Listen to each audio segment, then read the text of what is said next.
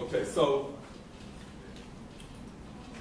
my approach to educating as the director of the Center for Diversity and at SUNY Queensbury and doing a lot of the work I do, my approach is to try to make an immediate impact. And some of my colleagues had you weren't all in that workshop, but there was an amazing graph that had a lot of the dimensions of diversity on it. Okay, and one of the things it had was perspective. And another thing it had on it was language. And those are two big things to me. Okay, what it didn't have on there, it shouldn't have, was consideration.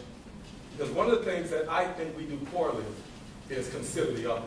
And you're on the left. I'm loving you right now. Okay, one of the things that I think we need to do more is be more considerate. And you might think that you're being considerate. And the old saying, we need to put ourselves in other people's shoes and all that. But we're not as considerate as we could be. And here's a good example. Okay, I've recently written a book. And it's a shameless plug. It's called The Nigger In You. Okay? I wrote this book because, talking about consideration, I'm all about two things: developing leaders and allies. Okay, and sometimes it's in the same basket. But it's amazing how inconsiderate we can be naturally. And an example of that is, I'm going to go the black person route, because I'm a black person and I can go there. Okay? Black people have a tendency to think that the word nigger is the worst word in the English language. And as a black person, on many levels, yes it is. I just told you a story about the scars that my son and I both have from it. But it's not the worst word in the English language. It's not worse than the word retard. My son has no special needs. Okay? If somebody called him a retard, he'd laugh in their face.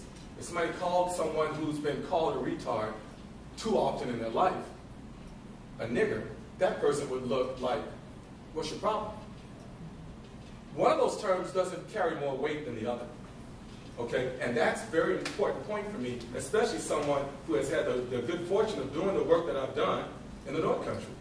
I've probably done work at 10 different school districts, middle school and high school level. I've spoken at I don't know how many colleges, not just in North Country and in Vermont, but all over the country. I've had these conversations.